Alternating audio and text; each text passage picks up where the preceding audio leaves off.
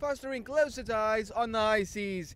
This Chinese naval fleet docked here in the mother city, and in traditional style, the Cape of Storms playing true to its name. But not even the bad weather could dampen the mood, as South African naval officials and government delegates were welcome on board for an official tour marking the reception on one of the ships. The fleet has been on a long voyage, passing through a number of ports, with the Cape being its final.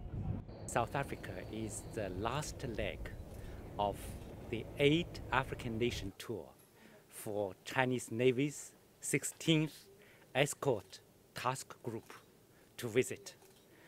And also this is the 3rd time for Chinese Navy to visit South Africa. The Chinese naval fleet comprises of 3 vessels, which include modern frigates and a supply ship. They've also been actively participating in a number of sorties, including escorting batches of the surrendered Syrian chemical weapons.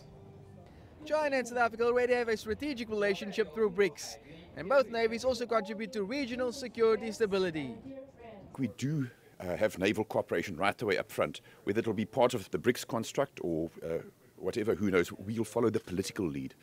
But the reality is that the South African Navy has a very nice warm handshake with the Chinese Navy. I think we can find synergies most definitely with people with the Chinese Navy when they come here, when we both meet in anti-piracy operations off SADC waters towards the Horn of Africa. The arrival of the fleet has not only drawn the interest from local Navy officials, but also from the local Chinese community, who also got the opportunity to get a peek of what's been called the pride of the nation. The Chinese Naval Escort Task Group has been at sea for over 6 months now, and rounded their trip to the Cape a fitting end to their mammoth voyage. For their South African counterparts, this was a great opportunity to further strengthen already existing close cooperation and further promotion of common interests between the two navies. Travers, CCTV, Cape Town.